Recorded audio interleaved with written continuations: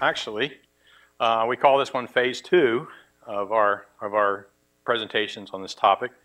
I'm going to walk you through a little bit about the Indian River Lagoon. A lot of you know about the lagoon from previous lectures and from just living near here. But I'll mention a couple of things there. I'll mention something called LOBO, the Indian River Lagoon Observatory. Then I'm going to get us into the technology, the LOBO approach and the pilot project. And we're going to talk about where we're going in terms of the network and our next steps.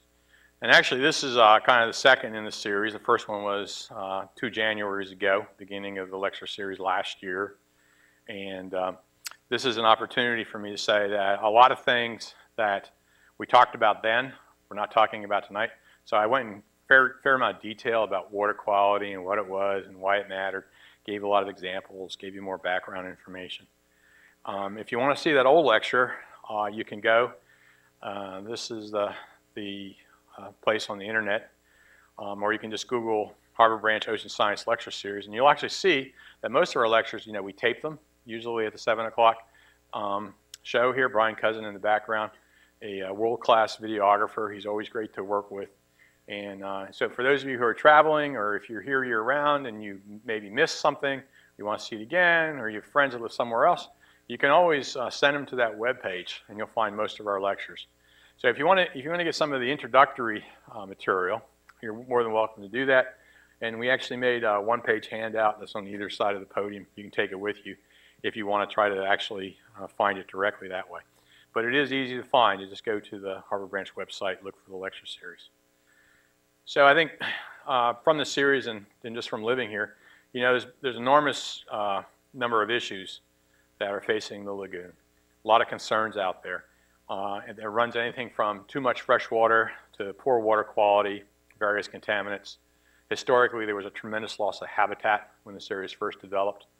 We tend to forget that now because it happened quite a while ago.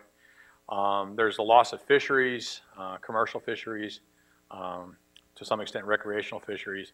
And from some of the other work that's been done here at Harbor Branch and elsewhere, you know about a lot of emerging diseases in marine mammals, for example. So again, I'm not going to go into any detail, just to say there's a lot of these issues, a lot of them tie back to water quality, a lot of them tie back to not having enough information at the right time and in the right place. Hence, a few years ago, we started the concept of the Indian River Lagoon Observatory. And the key words in our description up there is it's meant to be long-term. There's a lot of variability in the lagoon. It's not the same lagoon every day. Kristen and I go out in the field a lot. And we always say you never know what you're going to see each day. Each day there's something different. No 2 days in the field are alike. But the worst day in the field, of course, is better than any day back in the office.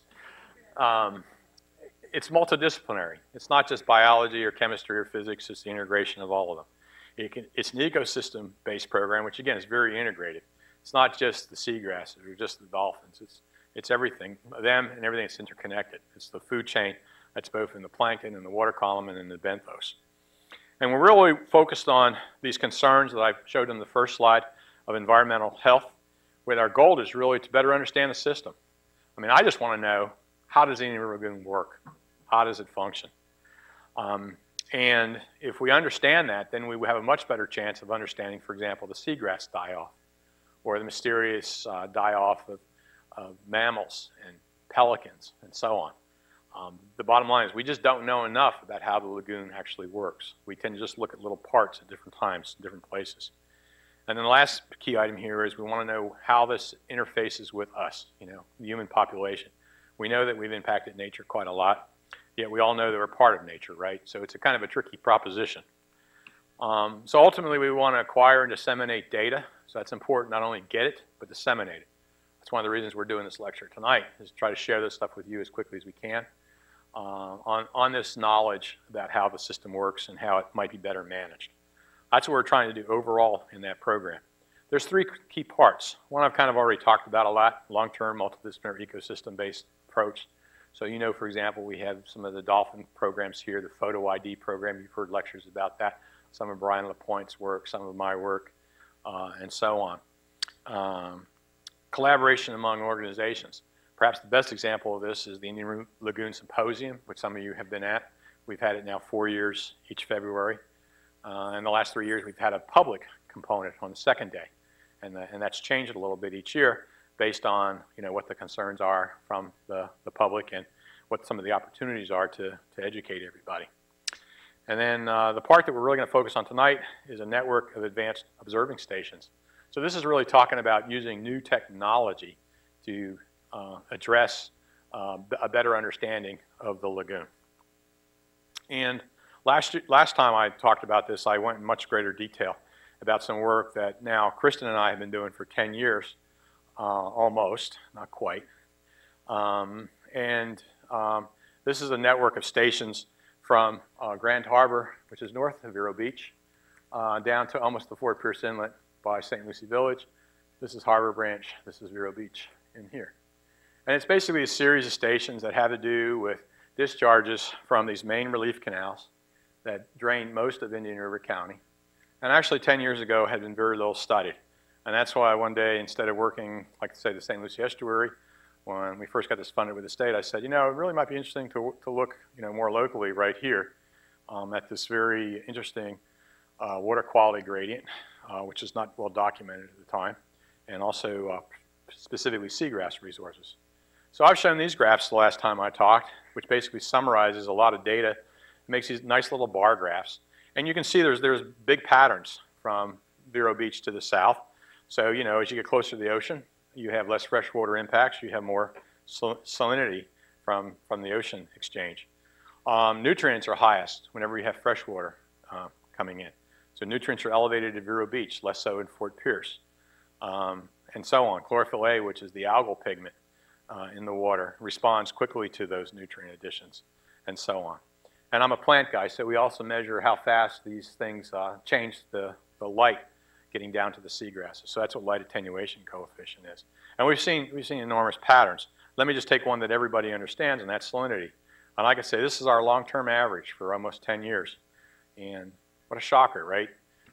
It's saltier near the ocean. Okay? And the error bars are really, really tight. That means I'm really sure about that. Okay? I'm very certain of that. But you all knew that anyway. And but a lot of times this is what you see. And a lot of times the agencies, when they do their water sampling, they only do it quarterly, 4 times a year. More intensively is once a month. We're doing this based on once a week measurements, which I used to say was intense. Now you'll see that that's not intense anymore with what we're doing now. This is really, I think, tells us a lot more about salinity in this area than does that slide. That shows us the overall patterns. This shows you the enormous amount of variability that occurs throughout time.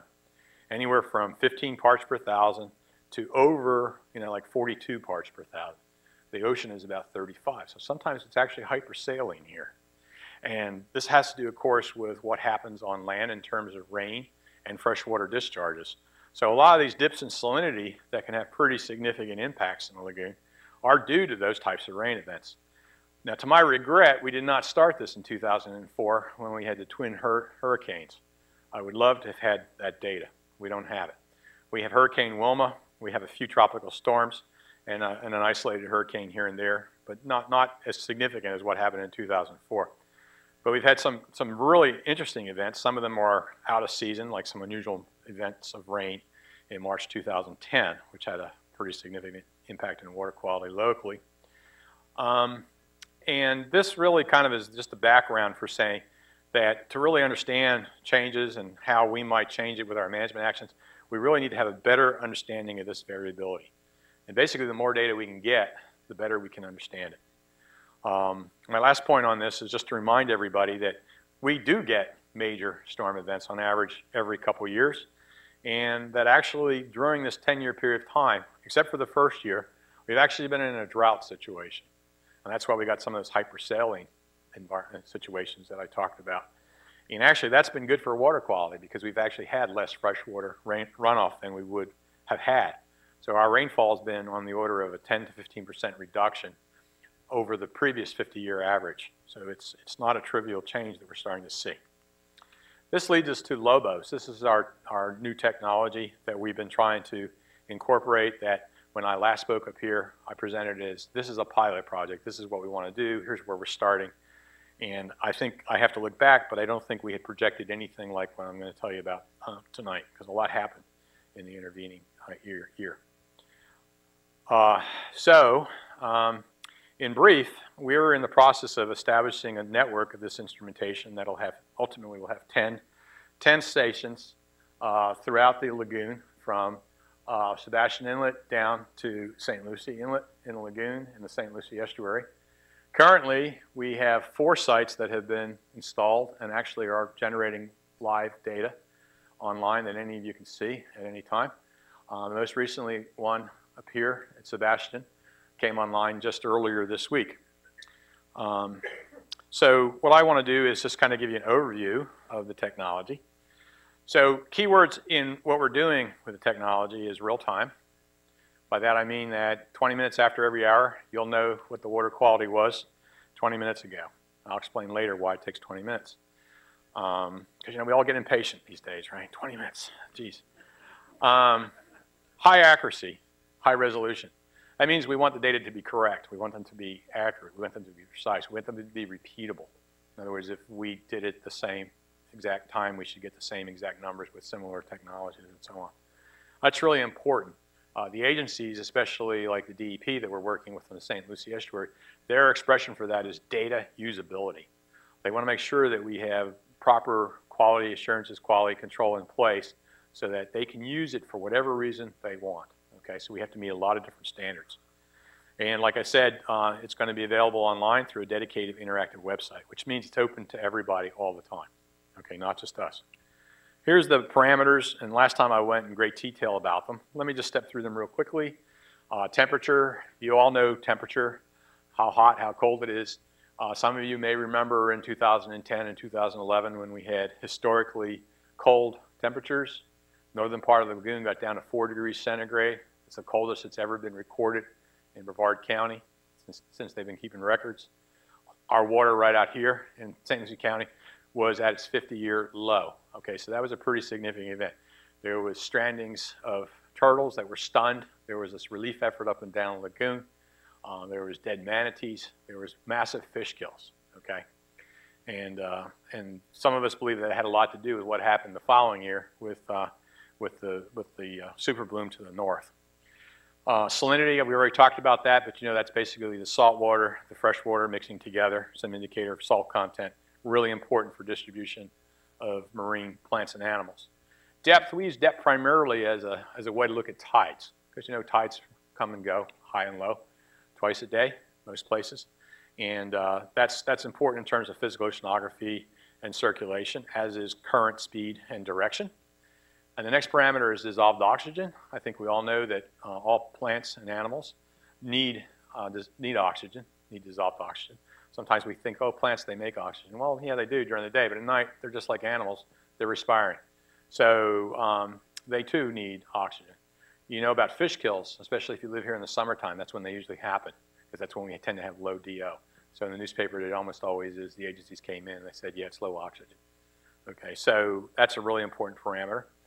The next 3 I kind of always group together because they all are important in terms of reducing the amount of light available in the water. And why do I care about that? Well, I'm basically a plant guy. I'm a seagrass person. And seagrasses have a very high light requirement. And I've talked about that in previous lectures as well. And what reduces that light or attenuates that light is things like turbidity. And turbidity is the particles that are in the water. They're very fine particles. And some of them, almost all of them, come in from terrestrial sources over a long period of time through those canals and other sources. And there's a lot of it that stays in the lagoon. We call that legacy sediment or legacy load. And so, for example, when the wind starts to blow from the north in the wintertime, one of the things you'll very quickly see is the clear water becomes kind of dirty. And you see these particles in the water. And that's basically resuspension of those particles. And collectively, that can be measured as turbidity. We can also talk about water color, which is kind of what I like to say. If you feel like you have to put a lot of words in your mouth, you can say chromophoric dissolved organic matter, or you can abbreviate it and say CDOM. So I'll go back and forth probably between CDOM and watercolor. But that's like if you know Taylor Creek, north end of Fort Pierce, you can go down there and see that Coca-Cola water comes out. It's in sharp contrast to the blue water that comes in from the ocean. I always take students there because it's the best place to see that locally. But you can see it in all the other freshwater areas as well, just not quite as dramatic. So that's actually like tea in a way. It's phenolic substances that leach out from decaying vegetation from land and freshwater sources. So it's actually a natural decay product, but you can use it really as a good tracer, a good measurement of freshwater inputs. So when I see it, I know I don't have to measure salinity. I know there's freshwater that's coming in higher than a certain amount. Chlorophyll A, I already mentioned, is a pigment. It's how we assess the phytoplankton or the microscopic algae in the water. This includes things like harmful algal blooms. So some of you know about red tides and certain other things that are toxic or can be toxic. So a lot of times that's an important parameter for people to measure. It's also just important in terms of understanding ecological function. So filter feeders, clams, they also depend on chlorophyll A. So what's most exciting to me is the ones that are on the bottom of the list: nutrients, nitrate, inorganic nitrogen, and phosphate. And nitrogen and phosphate have been in the news quite a lot, but the fertilizer bans that all came about in the last 2 years, and they specifically target nitrate and phosphate. Okay, and why it's cool to me is because a long time ago when I was a graduate student, I used to do all the manual chemistry for all these parameters, but including the nutrients, in a little basement, a little house on the University of Rhode Island property. It was kind of dark down there, and not many people went down there. And we always had these odors that come from all the chemicals that we were using at the time. And of course, eventually I grew out of that, and I could hire somebody to do that work later. And then eventually, of course, we were able to get either an auto analyzer or able to send it to a lab that had an auto analyzer. And these things were all done automatically, no more manual chemistry. That takes a lot of time, though, to get those data back. It takes weeks. Sometimes it might take a month, 6 weeks. Okay, and we're talking now about being able to go out in the environment and get those numbers right now, real time. And to me, it's just an incredible change from when I started out. So that's what we can do. Here's what the equipment looks like very quickly. It's a package of sensors. It's all connected to the brain. This is called the Storex. It's a data logger. So all the sensors feed their information there, and then it feeds the information out to the world, and we'll talk about that in more detail later. We have something called the WQMX on one end. If you know what a CTD is conductivity or salinity, temperature, and depth. It measures those parameters. It also measures oxygen. And on the opposite end of it, it has 3 optical sensors that measure those 3 attenuators of light that I'm so interested in. So it measures turbidity, it measures chlorophyll A, and it measures CDOM, or watercolor. Not seen in this view, but you'll see it in the next slide, is the SUNA. The SUNA, just like the last suite of sensors, is also an optical sensor. So even more incredible to me that we can get these numbers is that you can send a little beam of light out, and it can pick up just one ion that's present in very small quantities, nitrate, and give us really good data.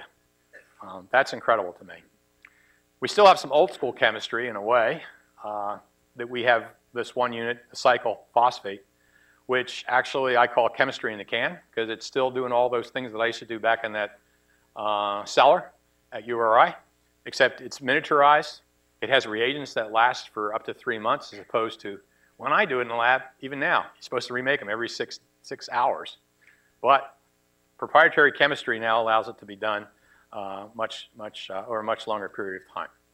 And the reason there's a 20-minute delay in time is because that's still a chemical reaction that requires a change in color, and the color to be measured by a miniature spectrophotometer inside that package.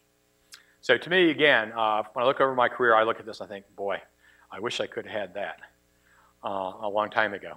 This is what it looks like when it goes out fresh. You'll see that, this will be explained a little bit more later, that everything is taped, then painted with anti-fouling paint. The reason we do that is we actually violate the warranty if we actually paint the instrument. But also it allows us to have these layers that we can peel off and put new layers on. When we have a lot of fouling, we can just kind of restart the clock on the fouling. There's a lot of other devices on there to reduce fouling, which, as you'll see shortly, is one of our biggest challenges in the lagoon. The communication with the world is through an antenna that basically sends a cell phone call once an hour and goes to a server, and 20 minutes later it's basically available for anybody to go on a public website and get the information. This particular one, we also have a weather station, So you may recognize this as some wind measurements and precipitation measurements. We have a light sensor. We measure temperature and so on. So like a traditional weather station. That's when we have everything together in one spot. This is the website. You can, if you remember just FAU LOBO viz, you can find it very quickly. Or you can just Google Harbor Branch, LOBO, Harbor Branch water quality, and you very quickly will be able to get to this page, which looks a little bit different than this old layout. But basically, you can see any of the station information in real time by going to that page. And if you find the tab up top that says LOBO Viz, it's the second tab, you can go there and you can access all of our archived data. And you can download it, you can save it, you can play with it right online, or you can put it in a different program. You can do whatever you want with it. We want people to use it as much as you can. And our goal here at Harbor Branch really is to better, like I said, better understand the lagoon, to better quantify and model relationships between environmental factors and biological processes. We think by having a network of stations, this takes away the need, for example, for all the biologists to go out and do the same measurements over and over again. It allows, say, graduate students to come in and focus with a particular group of organisms and have all this background data that they can rely on, and they can put more emphasis in the work that they're primarily here to do. So one of the reasons I really wanted to share the podium this week is because I want to make it really clear that doing this project is a huge team effort. And so the two folks that are here tonight, Kristen and Ben, have been key to where we are and to where we're going. So I first want to introduce Ben Metzger. Ben grew up in Arizona, and he got his bachelor's degree in mechanical engineering from Northern Arizona University. And then he spent some time in Oregon. He was first hired here to work for ORA. If you don't know ORA, it's used to be a subsidiary of Old Harbor Branch. It's on its own now, and it's the largest producer of marine ornamental fishes. And I first met Ben when he would come over where I was growing seaweeds, and I would talk to him and found out that he really wanted to be an engineer. He was hoping to be an engineer someday at Harbor Branch. And I said, Ben, I think you'll be an engineer here someday at Harbor Branch. And what I didn't tell him that then was, and I said, I hope someday he can work for me. Honestly, Ben, I couldn't figure out how I could ever have an engineer work with me, though, but you have shown me how to do that, so I need to thank him. He has worked in our engineering group for about 6 years. He works on all phases of engineering, design, sensor deployment, system testing, and field operations, and that's exactly what he's been doing for us. And he's in heavy demand by a lot of folks here at Harbor Branch. So Ben's going to take a few minutes and tell you about a few things.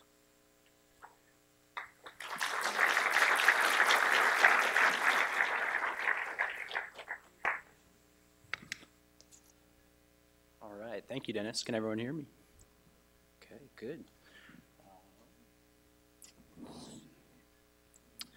So Dennis showed you a picture of the LOBO installation down at the end of the channel at Harbor Branch. The big piling down at the end of the Harbor Branch channel was an existing piling, and so we had the luxury of putting nice platform on there, weather station array, all kinds of stuff like that.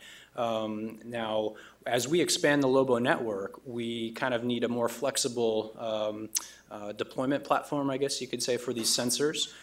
So we've decided to, rather than installing our own pilings, which would require DEP and Army Corps of Engineer permitting approvals, we'll just try and use existing Coast Guard ATON pilings, aid to navigation pilings, essentially channel markers on the edges of the ICW. Be much more efficient, faster, no permitting involved, but we will need Coast Guard approval to do this. So the Coast Guard has been very gracious in allowing us to install this equipment on some of their pilings here with the following restrictions. The equipment cannot hinder any operation of the pilings. We have to keep all the signs visible, no holes. You know, basically just don't mess with the pilings, keep it open to the Coast Guard to service it as they usually do. And we have to be able to easily remove our equipment in the event of decommissioning of the piling or for any other reason here. At Harbor Branch, we have a nice fleet of small boats, and we're able to both service and install all these systems with the boats, including a deck boat we call the RV Beezer, named after one of the engineers here at Harbor Branch. And it's a nice deck boat, a generous slot in the bow that allows us to access all kinds of things in the water and out. With a good team of 4 folks, we can install these systems in less than half a day per site, and we do not need any divers in the water either for the system installation or for the maintenance. So I'll take you through just a typical installation here of one of these systems. We'll go, first we'll identify a region of interest, and then we'll go out to the site and take a look at all the pilings in the area. We'll look for a good, healthy, sturdy piling there. In this case, piling number 64 up in Sebastian Inlet was our perfect candidate here. That's our northernmost site at the moment, and we'll go just take some measurements, physical measurements of the piling, water depth, take some underwater video just to make sure we're not getting any, we don't have any underwater obstructions to have to work around. We'll go back, take these measurements, do a kind of a quick design here. We've kind of evolved the design from this big piling with ladders and things to something that we can service without having to go up on pilings, just kind of pull up on the boat, connect interface with the instruments. It kind of turns out to be this like unitized frame, I-beam frame construction here with all the telemetry equipment up on the top here, including solar panel for powering the system. And then coming down here, we see the LOBO instrument that Dennis mentioned there. We deploy it on a I-beam so it can kind of just ride up and down as we need to get it in and out of the water very easily without any divers or anything like that. So keeps the system secure where we want it all the time. We'll come back, do some drawings, hand it off to these guys. These guys are our, among other things, fabrication ninjas here at Harbor Branch. These guys are awesome. They can weld anything from titanium to stainless steel, aluminum. Here we see on the left-hand side Dave Bourdette attacking this I-beam with a MIG gun, fantastic welder. Jeff Smith on the right-hand side, of all things, silver soldering a copper piece that we have used to troubleshoot some biofouling issues at our site. Jeff's an amazing welder here at Harbor Branch, and we use copper extensively in the system as it is a great anti-biofouling material.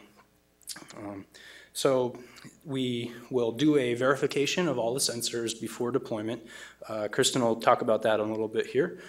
And then after that, we will need to prep all these sensors for what we hope to be a very long deployment out in the river, up to 6 months per sensor. So pretty long deployment out there. We'll tape them up, as Dennis mentioned, and this allows us to slap a coat of this green anti-fouling paint on there, which is very similar to what you'd put on the bottom of your boat. It's a copper-based paint, and it just keeps a lot of the invertebrates from settling out on the surfaces of the sensors, keeping them fairly clean for as long as possible. So we'll take all of our fabricated hardware here and kind of assemble that. You can see this is that main frame of the unitized system here. These are the newer systems. We'll have a mast on top for clamping the solar panel, power supply, and telemetry equipment here. Clamps, these guys will go around the wooden Aton piling or steel piling I-beams in some cases. You can see a trolley system here. That's what we bolt the LOBO sensor frame package onto here. And that allows it allows us to, as I said, drop this thing down the I-beam flange here for easy launch and recovery of the system.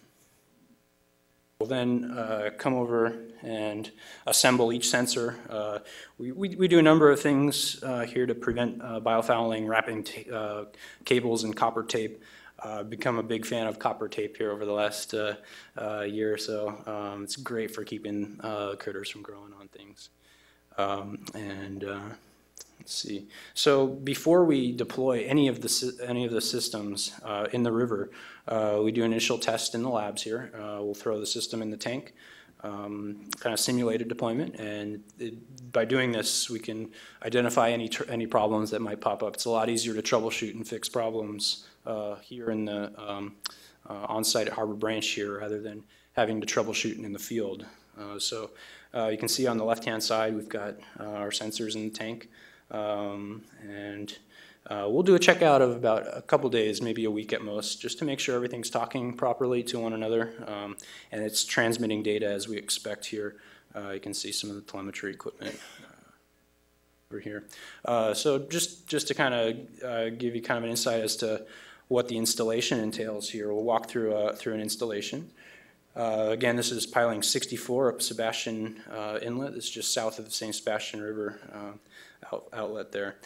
Beautiful day here. We'll pull up to the piling, and this is, I really wish we had Brian Cousin out on some of these sites here. He could have gotten some really good shots, but like I said, take 4 people out there, and everyone's involved in stepping this I-beam up here. So that's the next step. We'll get the I-beam kind of situated up in place on the piling, and jump ahead a little bit, and we'll start clamping things up here.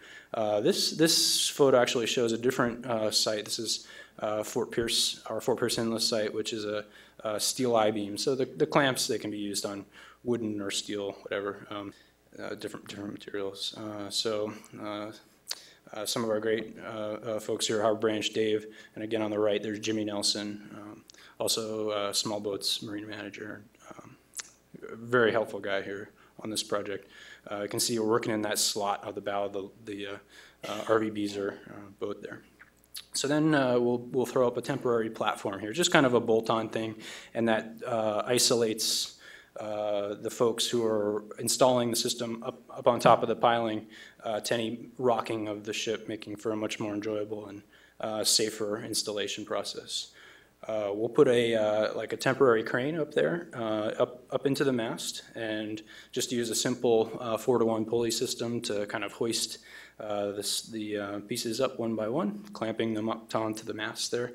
This is the power supply enclosure, modem enclosure, 3G modem antenna going up on there, clamped in place, and then we'll bring up this beautiful 90-watt solar panel to power the system for its life up there. We'll just finish wiring up there, and then bring the cables down through this PVC conduit down into the LOBO sensors, and connect that up to the instrumentation. Make sure everything's connected right. Program the system for deployment mode, and we will lower it down onto the I-beam. Here, Kristen is taking advantage of that. Again, that 4-to-1 pulley system, just dropping it down. It's about a 150-pound instrumentation package, and she's easily doing that by herself there as we guide it down the rail. And this is what it kind of looks like down there. This is, I believe that's a photo of the Sebastian site, and you can see how it just kind of captured by the trolley wheels there, so stable position, it's not going to move around or anything, and easy to recover. So this is, again, just a look at the installations here. You can see the submerged instrumentation down below, and our mainframe on the I-beam, solar panel, telemetry up on top there, totally unobstructed view of the signs from any direction. This is actually our Vero Beach site. It's a pretty cool site just north of the Oslo boat ramp there. So all of our future sites here that we have planned for the St. Lucie estuary will be very similar to the ones we have in the past. It seems to be a pretty efficient way to deploy these systems, with the addition of a weather station up here. So as Dennis mentioned, wind speed, direction, PAR sensors, and the usual suspects there are temperature, humidity, barometric pressure.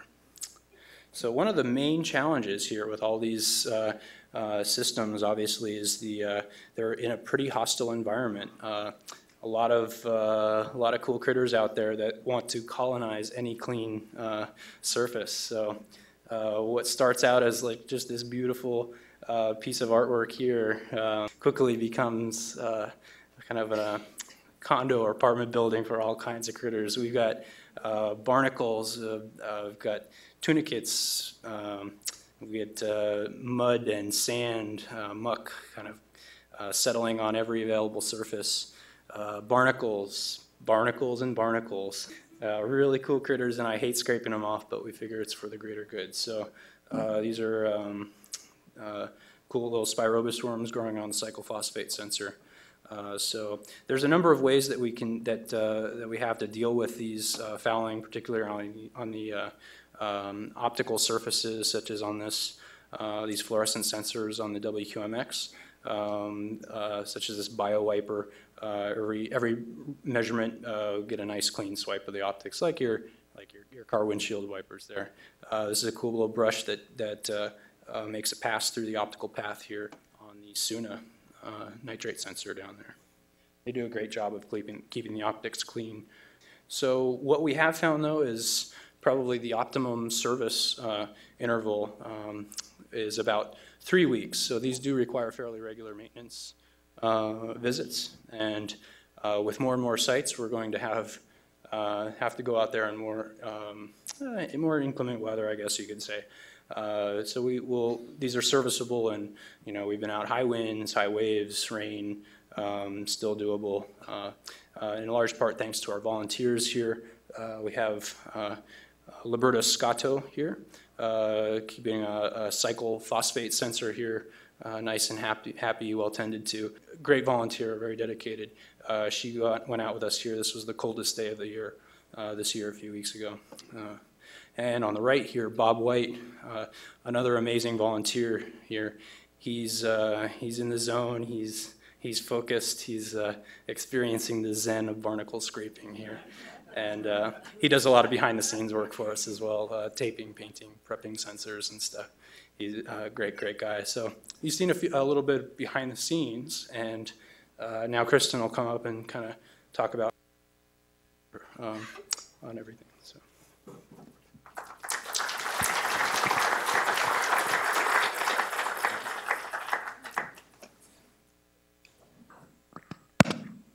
So Kristen first came to Harbor Branch as a summer intern, as part of our summer intern program that you've heard about in the past.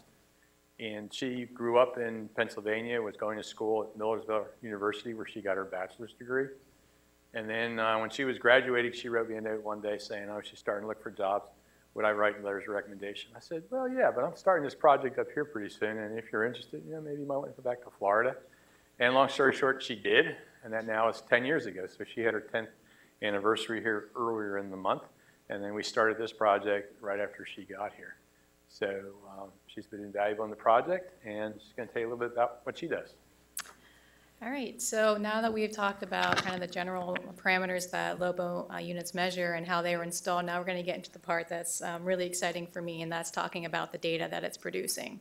And so anytime you're talking about producing data, we want to make sure that it's as high quality as possible. And so this involves a rigorous quality assurance, quality control, or QA/QC plan.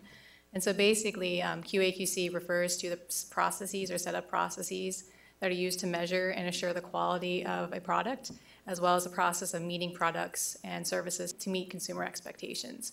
And this is a multi-tiered process, and it begins with factory calibration, and that happens annually. So every year, we will take the LOBO sensor package apart and break it down to the individual instruments, and they will be sent back to the manufacturers that produce them. And at the manufacturer, they will undergo a rigorous set of calibration and characterization of the optics, the electronics, and any fluidics that are part of that. The next step is a semi-annual sensor verification, and that's done here at Harbor Branch by our staff, or in other words, me and Ben. And so what we do is actually we take the sensors and we run these through a series of tests, some that have come from the manufacturer and some that we've developed on our own. And basically we take these instruments, we run a series of standard curves, a lot of times, as well as measuring several other parameters. And the reason we do this is just to ensure that these instruments are operating to the factory specifications. And so this happens both before and after we send the instrumentation back to the factory, as well as every 6 months. So 6 months after the instrumentation's been deployed into the water, we will completely pull it up, replace it with another one. The LOBO will come back into the lab, and we'll take off all those barnacles, and we'll run all of these tests, and then Ben will prep them again and send them back. So what you can see here on the left, this is actually our WQMX, so you can see it's been taped but not painted yet, and it's sitting in a solution. This is kind of our little system that we've come up with. So the sensor is literally put into these solutions and to measure.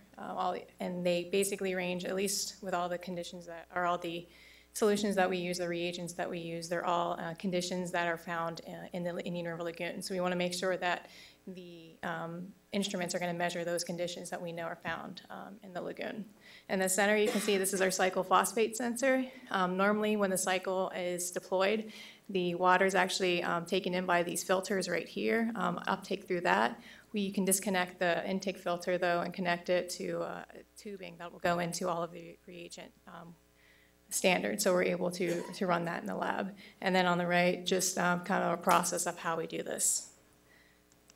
So the next step of our QA/QC procedures includes our 3-week maintenance that Ben mentioned before.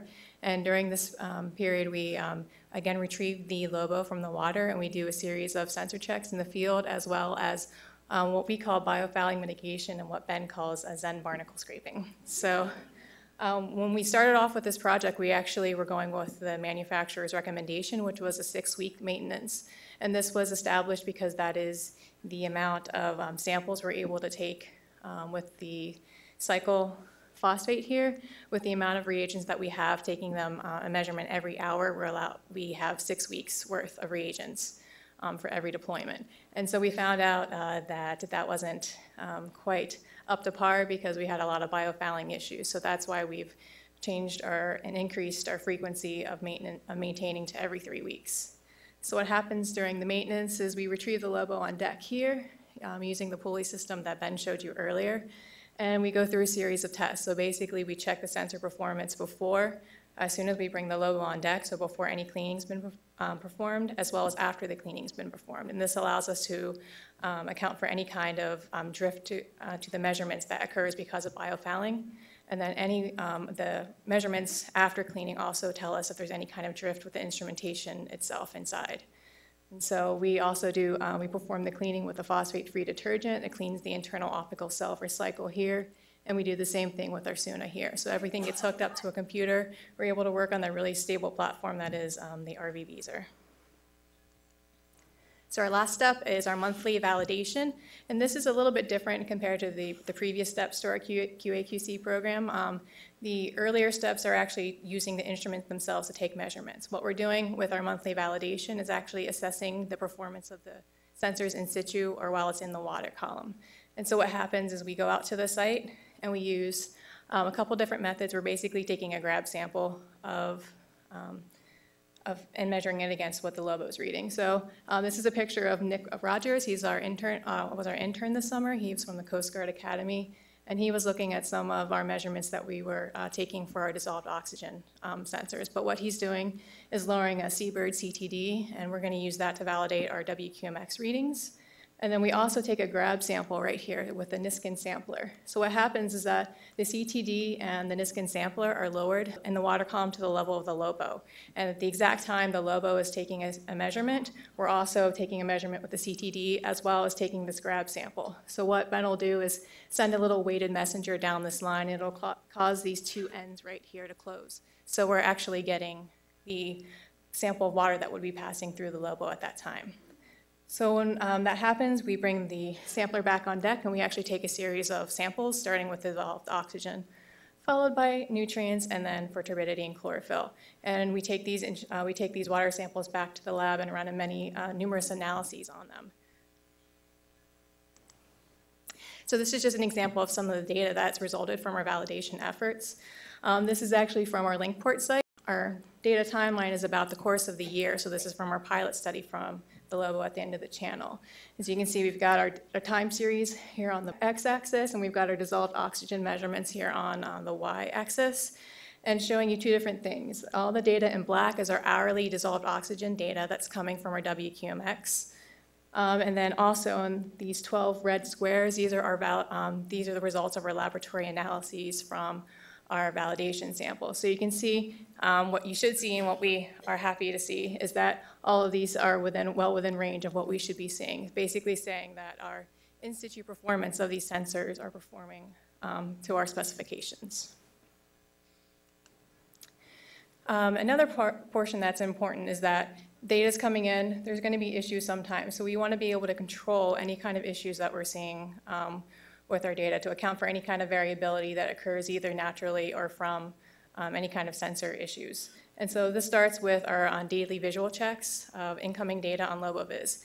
And so this is basically what I do. It's usually about every hour I go and check out all the data, just make sure everything's looking okay. It's kind of addicting once you start doing it really often. So this is actually what you'll see if you go to our LoboViz site. You'll see all of the site parameters, and you'll be able to plot them either by date, and then you can plot as many parameters as you want, or you can plot the parameters against one another. So I go through this and do an initial check just to make sure there's nothing going on with the instrumentation. If we see something going on, if we see a spike, or if we see something strange going on with one of the instruments, we can mobilize our team, again, Ben and I, to go out to the site and make sure that everything is operational, or if there's any issues, then we would fix it.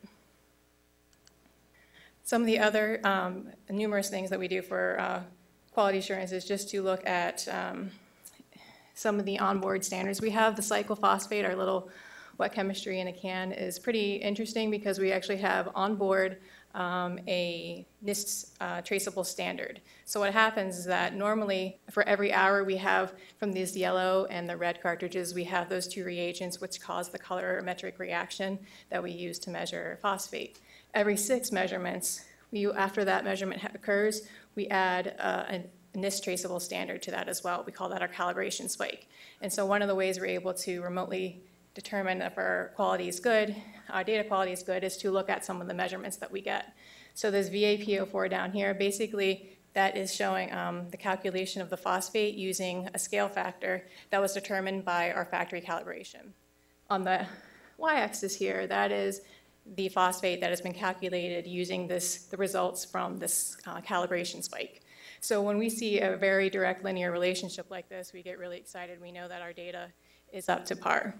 And so if we see any kind of outliers, which isn't shown on this slide, we would know that that's maybe some questionable data. We can go back to the raw data files and kind of see what's going on with that and fix it as need be. Finally, we do take those grab samples, so we do follow a rigorous laboratory QA/QC process as well.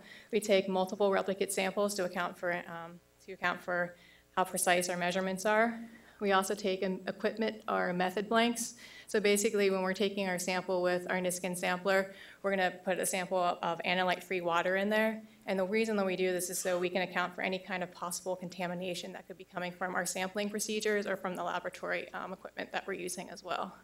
We perform matrix spikes similar to what we do with what I showed you on the previous slide with the cyclophosphate. And then we also do a comparison to known standards. And yes, that does include Diet Coke. It's really strange when you try and do a check request for Diet Coke as part of your study. They don't want to believe you, but Diet Coke is actually, we use it to verify, we use its fluorescence properties to verify the functioning of our chlorophyll sensor. And so now that we have the data that's coming into LoboViz is provisional, and so there is some post-processing that must happen with some of this data. That's what I spend a lot of my time on at this point, and I'm just going to show you some of our nitrate post-processing. So again, remember that our nitrate sensor is an optical sensor. It uses UV light and absorption to measure the amount of nitrate that's in the water column. And so nitrate is not the only thing that's absorbed by UV light. You also have color. Water color can be absorbed at those wavelengths, as well as bromide, excuse me. And so what we know is that nitrate is not temperature dependent, but bromide is temperature dependent. And so we want to increase the accuracy of our nitrate readings. And to do this, we actually can use this temperature salinity correction algorithm to take the effect of the temperature dependent bromide out of the equation. And so this increases our accuracy of the SONA greatly. And so we use the temperature and salinity measurements that are measured concurrently using our WQMX to do this process. And this is just an example of that here. So at this point, this is data from about a week's worth of time from our Fort Pierce site. And so you can see, again, this is our time series, about a week's worth of time, and then our nitrate is on the y-axis. And so the black data is showing the original nitrate, so this is what you would see on LoboViz coming in. And then after we run that correction algorithm, you can see in the red data that's showing our corrected nitrate data. But one of the really cool things about this site is that you can see this daily increase and decrease, and that's all related to tidal fluctuations that we're seeing at Fort Pierce. So you can measure that in our nitrate data. And with that, I'm going to turn it back over to Dennis.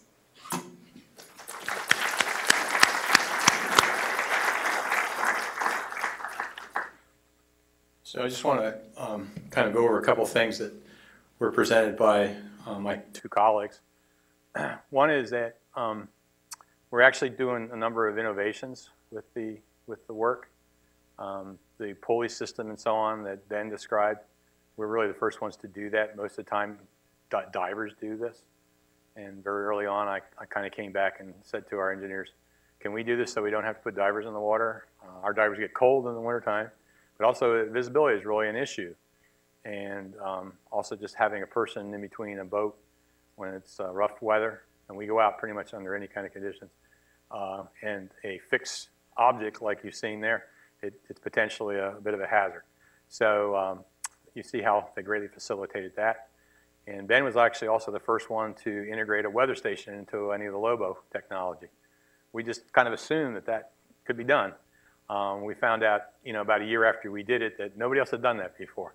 So it's good, but it allows us to get real-time data. So you can get that on the weather station at the same stations that we have the water quality sensor. So you can play with that and look at those relationships directly yourself. Kristen really pointed out the value of QA/QC. Gets back to the need to be accurate, precise, for the data to be usable by all users. So that's a really high priority for us, and I think that we're setting a lot of standards that other people will start to follow.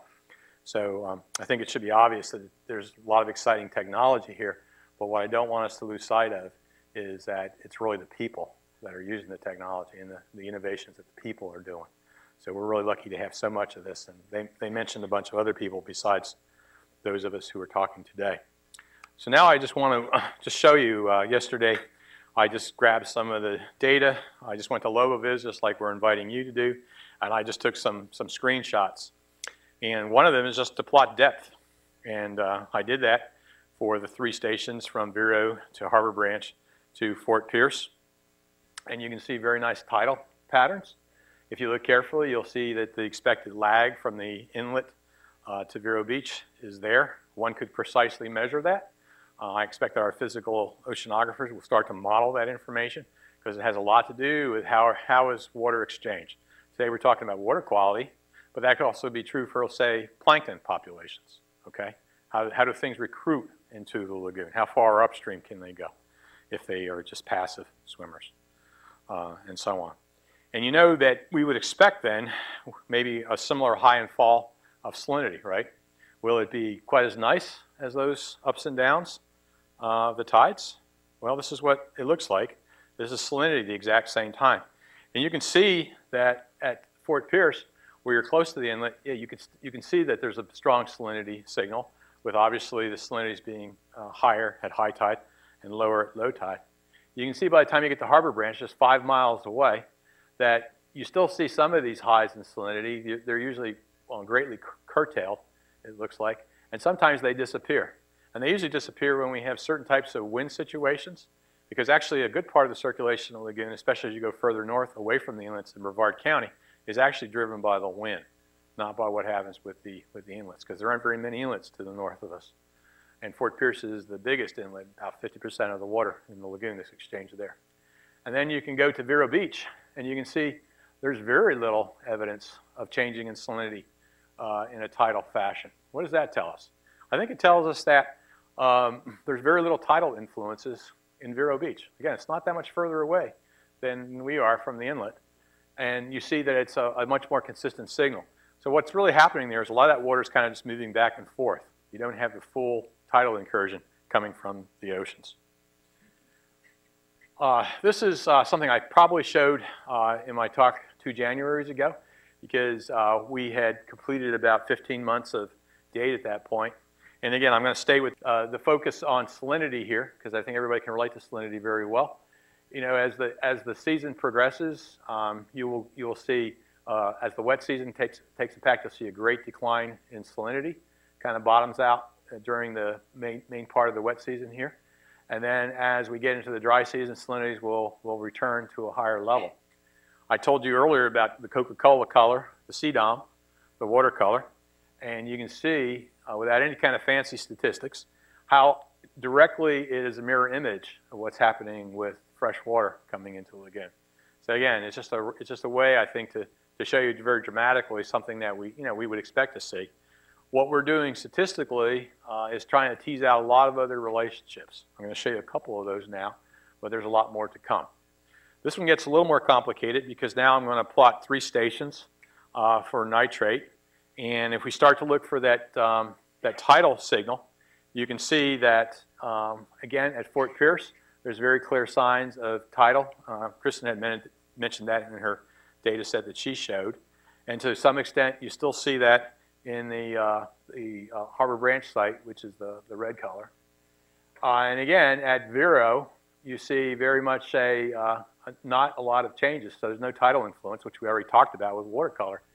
But the other amazing thing is how much higher the nitrogen level is in Vero Beach. And that's because of its proximity to freshwater discharges. Now, you can also, just with a click yourself on the internet, say, let's plot that data a little differently. And we can ask it to plot nitrate versus salinity. So nitrate over here versus salinity. Now the different colors, again, are the different stations. You can see each station kind of has its own pattern. And Vero Beach is a little bit different than the other two. They're quite distinct, but they all show a very clear relationship of nitrate with salinity. So that's something that will be teased out a little bit further moving forward. So then I said to myself, well, we just now put Sebastian Station online publicly Monday. And what happens when we start to throw yet another station on? Because at some point they just get mind-boggling and beyond what we can easily comprehend. But I think even throwing this one on, you can see right away that this new station, which is up here, Sebastian, what's most strikingly obvious to me is I just told you, well, look how high the nitrate level is for Vero Beach here compared to the other 2 stations. Well, look what happens in Sebastian. We actually have a much elevated nitrogen level, and you can see that it's not all the time. It's certain times. And if we were to layer another bit of data on here, which would be rainfall, you might recall that recently we had some rainfall events right in these periods here, and that these large discharges of nitrogen-rich water sometimes go on just for a couple of hours, or they might go on for a couple of days. My point is that if you're sampling 4 times a year, once a month, maybe even once a week, you're not going to see any of that, okay? So this is one of the value of getting a lot of data points. This is just one more example, just taking just the new station, just the Sebastian station, just the last week of Sebastian station. Another way, if you want to plot the data, you could plot these 3 state parameters, the CDOM or the watercolor, nitrate, and salinity, and you can again see the obvious relationships, for example, of nitrate with lower salinity and higher CDOM or watercolor with lower salinity. You can plot, again, just nitrate versus salinity. Shows you a very nice relationship that could be teased out through time. And lastly, I want to show you just something that we did kind of just by accident. It's one of those serendipitous things. This is 7 days worth of phosphorus data from our original LOBO site at the end of the channel here. And it's 168 data points. Okay, so I was telling you earlier, we were doing intensive sampling when we get 1 data point a week. And Kristen said, well, we go out every month and we take a sample. Well, this happened to be, we took a sample that week. And that was our October sampling. And it just happened that that point was right there at the peak. So out of 168 data points that week, we just happened to be out when it was highest. So if we were doing this once a week, that would have been our assessment of phosphorus level. And it was only that way for a very brief part of that week, right? We could have sampled right there. And that would have given us a number that was, 40% maybe of the first number. Or we could have been anywhere. So my point is that the more data you get, the better information you're going to have. The stronger your models are going to be, and the shorter period of time. Some of these organisms, like phytoplankton, they're responding to things on the order of hours, okay? Not weeks, not quarters of a year, not years. So it's really important. So I think one of the real take-home messages of this should be that high-frequency monitoring provides much more data and captures events missed by that discrete grab sampling, okay? So I think the challenge actually is, what are we going to do with this great volume of information? Where we're going next with the system, we've told you about the 4 sites to the north that are online.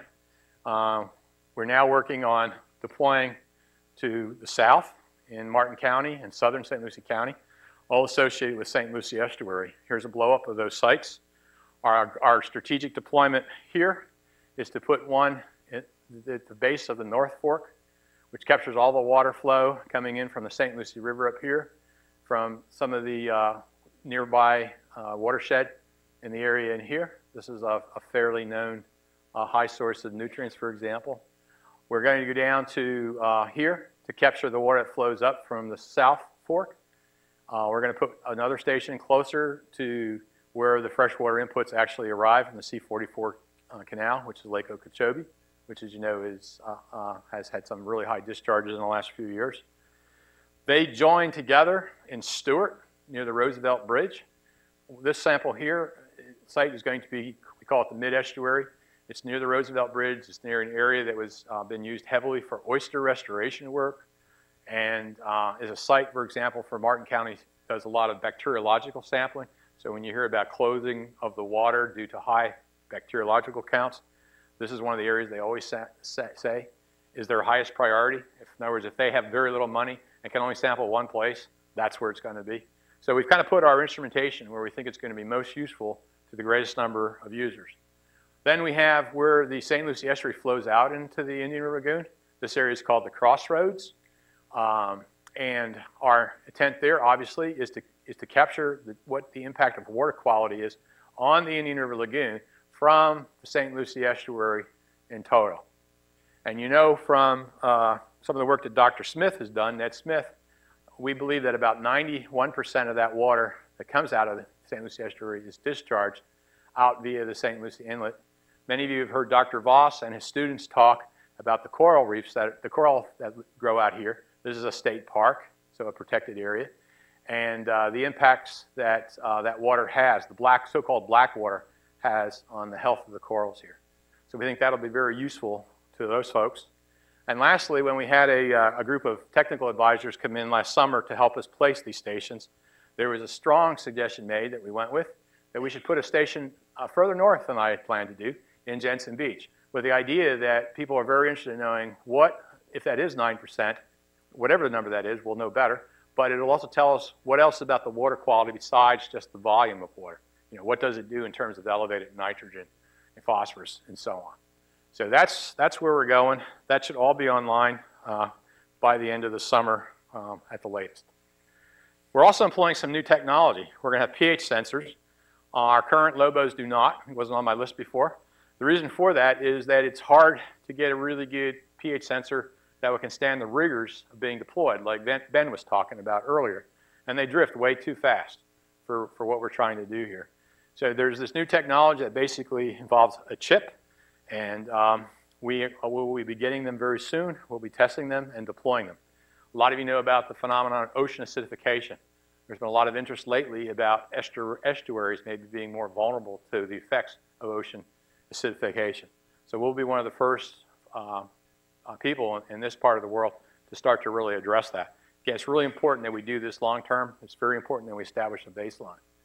So to wrap some of this up, we think that this technology will provide all of us, so researchers like myself and all the agencies that are working in the lagoon, but also the public, the biggest users of other networks, for example, the one on the west coast of Florida, is by two groups. People who use satellites to look at like what's going on in the water from space. They want somebody down there ground truthing the information. So this is a good way to ground truth that, because we're getting 24/7 information, and the satellites come over at certain times, and regardless of when that is, you can get real-time data, okay? So that's one big user group. But the other big user group is actually fishermen. Fishermen very quickly key into water quality. Fishermen are very knowledgeable about water quality issues. Sometimes if you want to know what's going on in the lagoon, talk to the fishermen. So we expect that certain parts of the public will be particularly interested in this, and also students. So we already incorporate this in some of our activities here, education-wise, in some of our offerings. But I can see where teachers throughout this part of Florida could start to develop their own lesson plans about this. So it got really cold last week. How cold did it get? How fast did it chill down? Did it chill down equally near the ocean versus further inland? What happened, when we had 3 days off because of a tropical storm? How fast did the salinity go down in the lagoon? How fast did it take to recover? They could plot the tides, okay? There's all kinds of things that you could do. And students can just do this, from their phone, from their computer. This is, as I said, freely available during a publicly accessible website. One of the things we're going to be able to do is not only follow environmental changes here in the lagoon, but we have colleagues that are doing the same thing on the west coast of Florida in the Caloosahatchee system, which is the other side of the discharges from Lake Okeechobee. So we get some in the St. Lucie estuary. Most of those discharges actually go to the Caloosahatchee. So we'll be able to use similar technology to look at phenomena. Again, what happens if we have a historic wet season? What happens if we have a hurricane that goes up the center of the state and just sits in Orlando for a while? Where's all that water go? It comes down here, and then it goes out east and west from Okeechobee. We hope that all this will be used to better manage the Indian River Lagoon and the St. Lucie estuary. We think that this will be very helpful to the modelers that are interested in biological, chemical, and physical phenomena.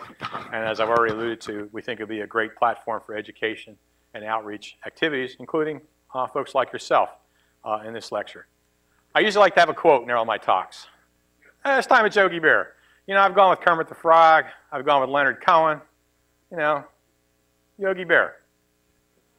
You can observe a lot by just watching. So we invite everybody to watch and learn as much as you can and to start to share it with us.